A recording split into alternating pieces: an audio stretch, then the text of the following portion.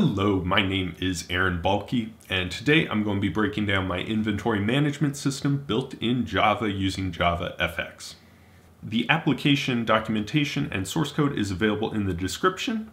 It is built using JavaFX and MVC design patterns, so we got a view, model, controller, all available here. There are Java docs available on the GitHub as well.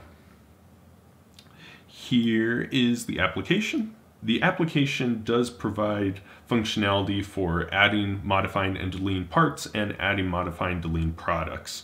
You also are able to search both the parts and products from the main page. It does automatically filter the products and parts based on your search information. If you want to add a part, just go add part. You're able to choose in-house, outsource. You're able to give a name, inventory amount, price, and then a max and minimum inventory amounts and a machine ID.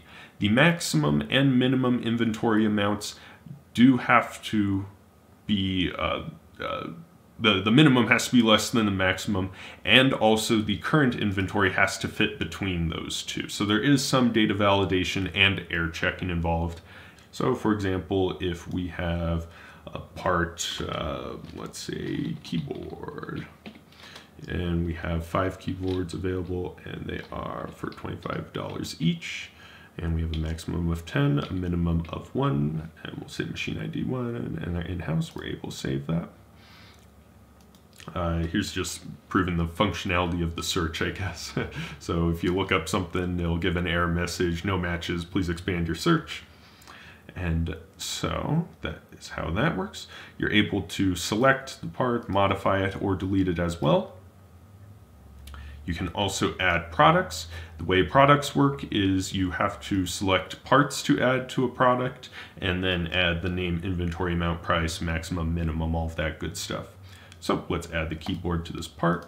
This is peripheral bundle. I do not know if I spelled peripheral correct, however. So we got, let's say, 5 of those. Price is $100, and we have a maximum and a minimum.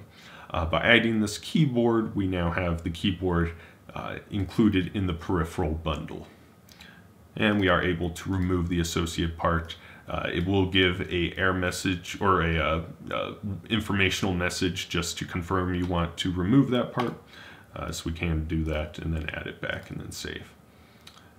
And then we're able to modify, and it will still be there. And that is sort of how this inventory management system works. If you are interested in a management system similar to this that implements a SQL database connector in Java, I would suggest checking out my appointment management system. I will leave a link to that as well in the description.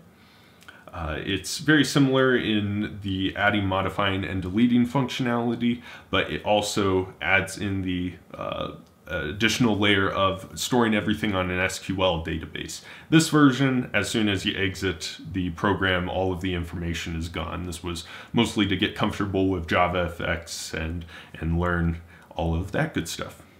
So, thank you for checking this out, and have a good one.